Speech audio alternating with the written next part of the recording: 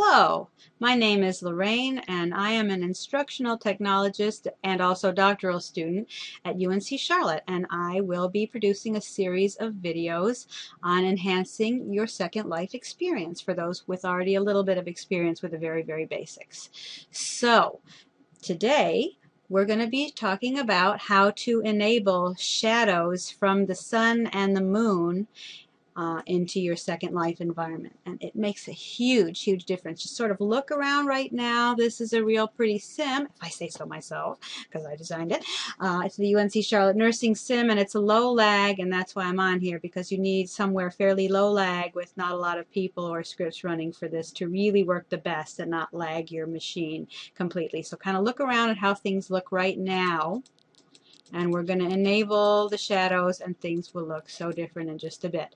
So the first thing that you need to do is go up under Me and Preferences, and you probably have your graphics on, I don't know, low or mid. Most people high at the most.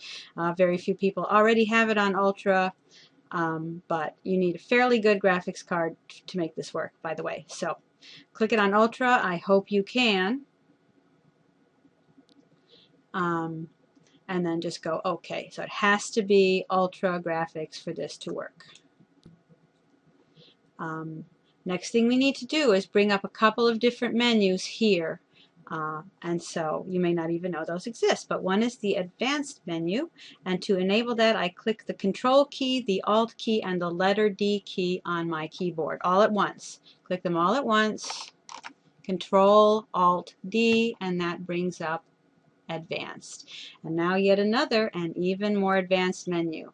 Under Advanced, you're going to want to go Show Develop menu. So under Advanced, the very bottom one, Show Develop, and there it is, Develop. Now we're going to need to go into the Develop menu 3 different times for this to work. The first time we go Develop, Rendering, and Frame Buffer Objects. Check that, and it makes everything disappear. You got to go back into Develop, Rendering, and this time check Lighting and Shadows, and again the menu goes away. Third time, and this is the magical one. Are you ready? Drum roll please. Develop, Rendering, Shadows from Sun, Moon projectors. It takes just a little bit of time, and look at that. Isn't that beautiful? I love this. This just adds, I mean, it was 3D before, but it just adds such a deeper level of depth and reality, just the realism and the three-dimensionality with the shadows enabled makes all of the difference. Look at my back. Look at the shadows on my back from my head. Obviously, if I turn, things move. Even the horse moving its feet.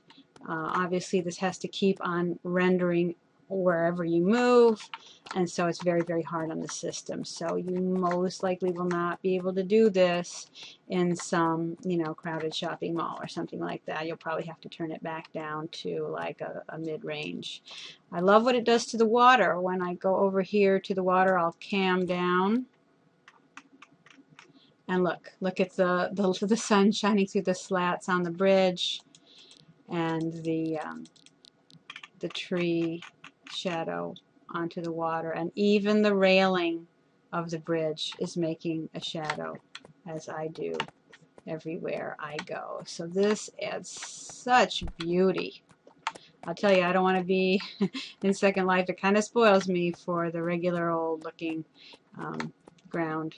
After knowing about this, I just love, you know, riding my horse under the shady trees. If you have a skybox on your land, I don't have anything up till about 1,000 meters up, but if you have a skybox, it will make a big old shadow if it's too low near the ground. You'll literally have a big square shadow on your ground, so you probably don't want anything too low in your sky floating, or it'll affect you. I hope you've enjoyed this tutorial. I hope you can try it. You will need pretty decent, you know, graphics power to do this, but just with what it does, to your experience. I just think you'll really, really enjoy it, especially if you're in Second Life quite a lot. It really enhances the experience. So I hope you've enjoyed, and I will see you next time.